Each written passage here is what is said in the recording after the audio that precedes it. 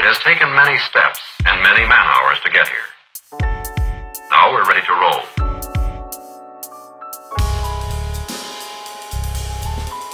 You know, back in the day when DJs like Africa Bambaataa used to play at shows, they would always mark out their records just so people peeping wouldn't know what they were playing.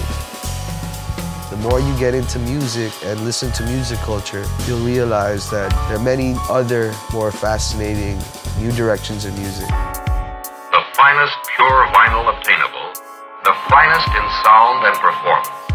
What makes me want to choose and select and pick up a vinyl would probably be certain knowledge that I already got from immersing myself into music.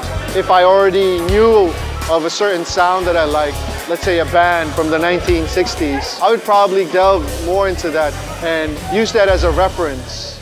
First thing we do when we're putting a track together is start with the beat. Then we add something from a record like this. Having got that into our sampler, we play it. Back in the day, you would chop a bar into 4 cuts from these sounds from the wax. And I get these sounds and just splice it and create new permutations out of existing sounds. Everything changed about the art of beatmaking and production.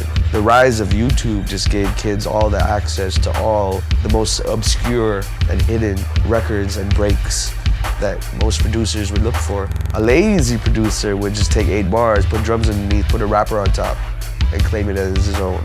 You can take from random sources, not just one, and create a whole new palette for yourself. The style, the intricacy, the complexity, all of that lets you know that this is the realness.